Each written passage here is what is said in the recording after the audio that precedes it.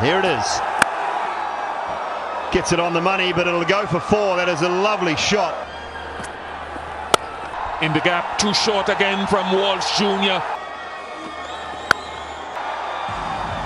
Good striker, good ball striker. Well, he's got power, and I've seen Akil Hussain wield the bat as well. And again, gets enough of this though. That is a really good strike. And he's so good that he smashed it way in front of square. It's gone over mid-wicket. And probably just a wide long on. It's gone 80 meters, but the time that he had to be able to hit it way in front. There's one, Bish, there's one. That sounded so good and has gone many a mile. I just went for the closest memory. 15 required from 4. This time he goes down to long off and over long off for 6 more.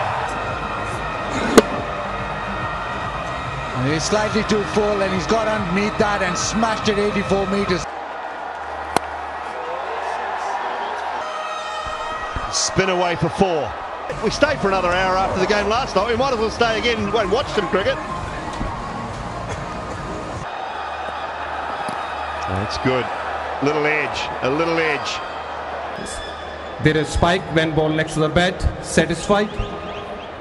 Go back to the on-field. Asif, I recommend you stay with your original decision.